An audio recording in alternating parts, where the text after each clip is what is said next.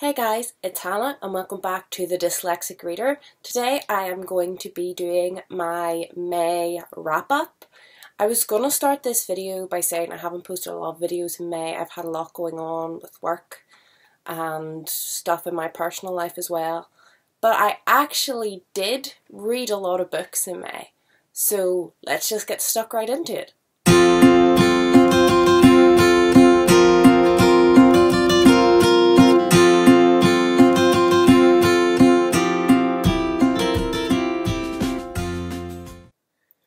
All bar one or two of my books this month have been library books, and I wasn't as organised as last month to record my wrap up before sending them back to the library, so I'm going to try to insert photos of the covers beside me while I talk about them.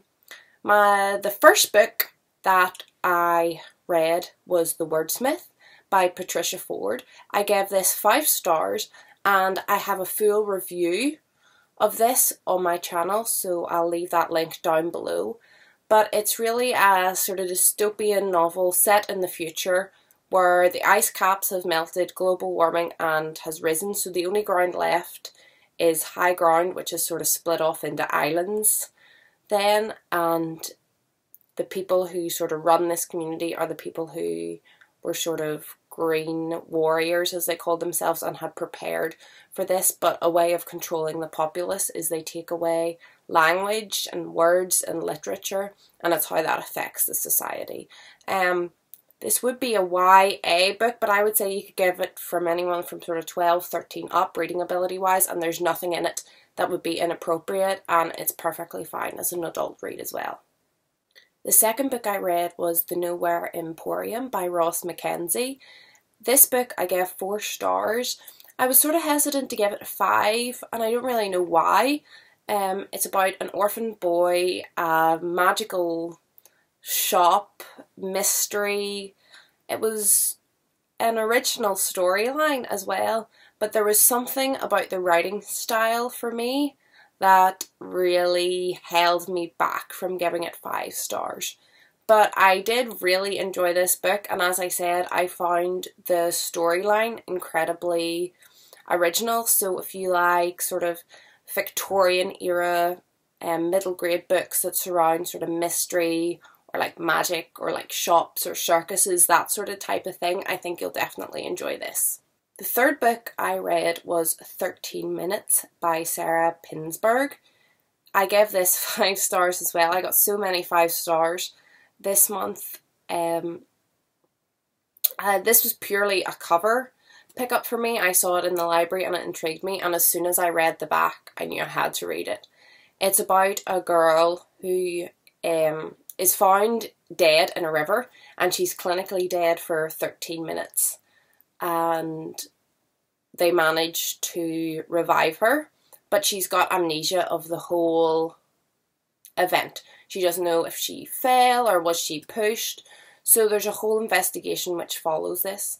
I think that it was a really well written book. There was so many twists and turns. It was incredible. It wasn't messy, but you could never see what was coming next. It really kept me like literally on the edge of my seat and sitting up for 2 hours trying to read more. If you like sort of contemporary mysteries where it's really incorporated into like today's life, the way that social media is used in this, they show screenshots of text, but it reads really well. I would definitely recommend this to anyone who's looking for a book that fulfills any of the sort of things that I was talking about. My fourth book of the month was Liesl and Poe by Lauren Oliver. I also have a full review of this on my channel. I think it will be probably my favourite book of the year, or it'll definitely be up there. I could not recommend this book enough. It is about a young girl whose father is dead, and she sort of sets out on this adventure to return his ashes, but there's magic involved and sort of misplaced objects, and she meets an alchemist apprentice called Will, and they go on this journey together. It's one of those stories that there's loads of stories happening and they all sort of cross over and just miss each other, and it all comes together at the end, and it is absolutely beautifully written and has a beautiful message. Then I read The Fantastic Mr. Fox by Roald Dahl. I gave this 3 stars. It is probably the 3rd Roald Dahl book I've read in the last year or so. I never really read him as a child, and now I'm understanding why. The more I read his work, I find it just meh. I'm middle of the road about it. I think some of the stories have some interesting and unique ideas put into them. I don't like his writing style.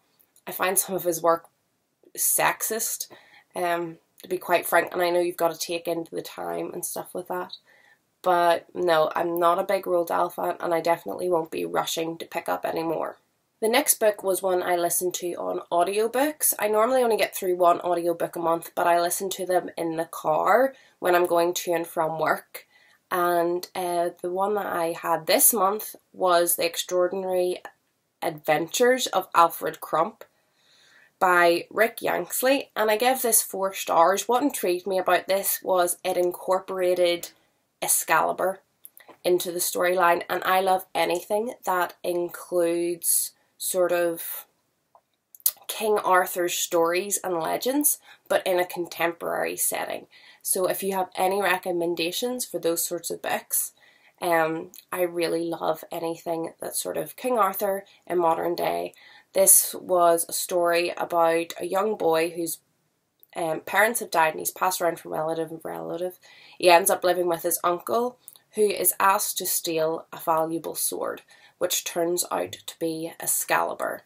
And it sort of then sets off this whole journey from him, finding out about the people who protect Excalibur and the people who are trying to take it and for what reasons, and finding out more about himself. I gave this 4 stars. The only reason it missed out on a 5 for me was I thought there was some parts that were action sort of scenes that really could have been edited out of the book. They didn't really add to the storyline. The next book I read was The Timekeeper by Tara Sims. This was one that I have been wanting to read for ages, and for me it was a major letdown. There was only a few redeeming things that kept me from giving it a 2 star. I actually ended up with a 3, which is just middle of the road. Don't like, don't dislike. I thought the storyline was so promising. It was so unique. It was about people who worked in sort of an alternative Victorian world where time was actually controlled by clocks, and each town had a clock tower, and when something went wrong with this, something went wrong with time. It would go slow or fast or stop completely and completely isolate a town. And it was about the mechanics who had to fix it. There were certain people who could feel the time and had a connection with that. It was a special ability, who then went on to be mechanics and look after the clocks, which I thought was a really great idea. Again, I thought there was part of this that was slow, but the biggest thing I felt was about a third of it could have been edited out. It was far too long. It took me ages to get through, and I felt like a lot of the story didn't have any impact in the main storyline. There was a romance element, which I was unaware of going into it, and I probably wouldn't have picked it up if I knew it was so romance heavy. I would say even more than the whole time thing, romance is the main plotline, and as not a fan of romance, this sort of put me off reading it, which made it even longer, which put me off reading it. So it didn't really work for me, although I thought it was a really interesting concept. And if you do not mind romance in books, then you probably would like this. I finally got round to reading Fahrenheit 451 by Ray Bradbury. This was another 5-star for me, and it was a book that I've been wanting to read for a long time, and I finally got round to it. It's a dystopian world, and it's called Fahrenheit 451 because that's the temperature at where the heat at which books will just, or paper, will just start to burn, even if it hasn't been set on fire. And in this dystopian society, books are banned, and there is a group of firemen who its job is to be reported to about who has books, and they go and burn down these people's houses. and the main message is sort of not only about how important literature is, but how important interpretation of literature is, and really sort of media, and I guess it could be applied to social media, which obviously wasn't around in the 50s when this was written, but how that can really influence how we look at literature. My next book was another middle grade book. It was There May Be a Castle by Piers Torday. I gave this 5 stars. It was a very emotive book. It's about a family who, on their way to their grandparents for Christmas Eve, crash, and the young boy, the main character, Mouse, has an extreme imagination, and as he goes to seek help for his family, the trauma kicks in his brain, and as he's actually wandering looking for help for his unconscious family in the car, he's dreaming up all this imaginary thing that happens. But along the way, his sister does wake up and eventually tries to set out to find him. So you get the real life perspective from what she's saying, and then you get his imaginary perspective from him. This book is beautifully written. The symbolism in it is impeccable, and I think a child of any age would understand. And the way it copes with grief in a family is really quite beautiful. And this book had me crying, which I have not done at a book for months. I also read Blue Lily, Lily Blue by Maggie Stiefvater. I always get her name confused in my head, and it never comes out the same way twice. I gave this 5 stars. It's the 3rd installment of the Raven cycle. I've just started the 4th book today, actually, as I'm filming this. I have really, really enjoyed this series. I have given it all 5 stars. The overarching storyline is a group of young people who are searching for a Welsh king who is apparently buried or left sleeping underground somewhere in America, and they're looking for his body because the people who wake him up are said to receive a favour from him. But there's a lot more to it than that. There's psychics and everything included, and normally that sort of storyline wouldn't intrigue me, but this series is written flawlessly. I like all my loose ends tied up, and this definitely does it. Things that are said in the first book that you think have no meaning come across, like by the 3rd book, have a massive meaning. Like everything has a symbolism, everything that is said or done is done for a reason and affects the storyline, and it is written absolutely seamlessly and flawlessly in my opinion. Then I read Wild Boar and The Black Terror. This book was by Rob Lloyd-Jones, and I gave it 4 stars. I thought the mystery in this book was good.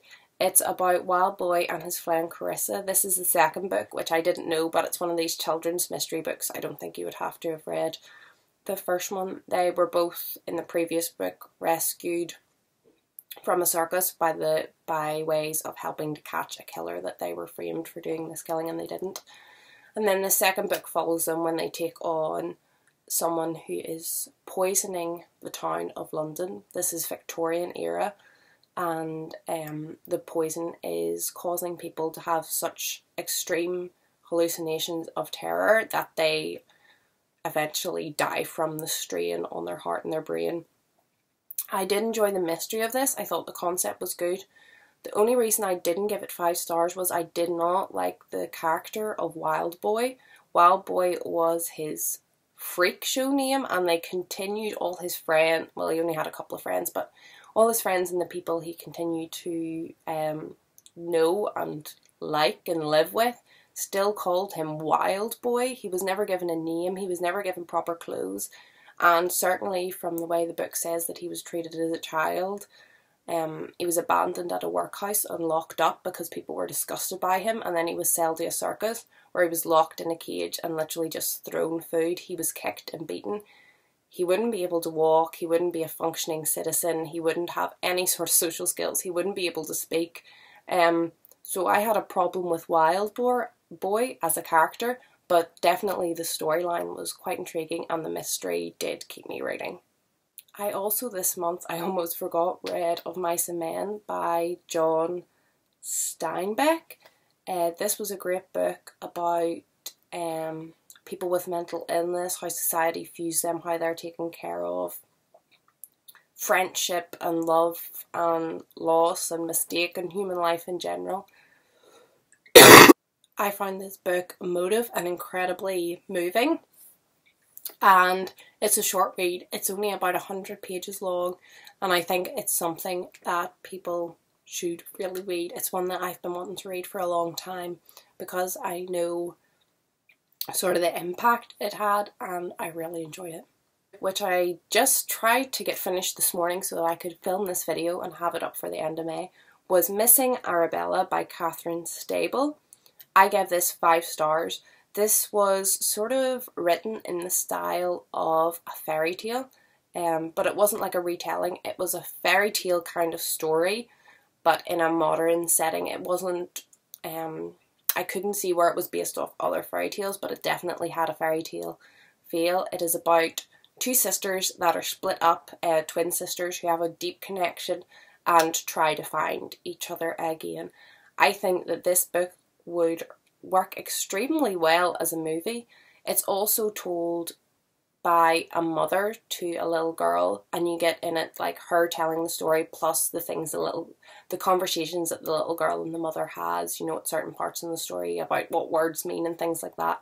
And that actually ties into the story at the end, who the little girl and the mother are, which I wasn't expecting, and it was done really well. And this was Catherine Stable's debut novel, and I think it was incredibly well written, and I can't wait to see if she brings out anything else. So I read 13 books this month, and I had 7 5 stars, which is more than half the books I read. I had a really great reading May. It started off kind of slumpy about a first week in, but it really picked up. I'm hoping I'll have just a successful reading June. Let me know if you have any recommendations for King Arthur folklore in modern day, or what you've been reading in May, or if you've read any of these books. I hope you're all happy, I hope you're all healthy, and I'll see you in my next video. Goodbye.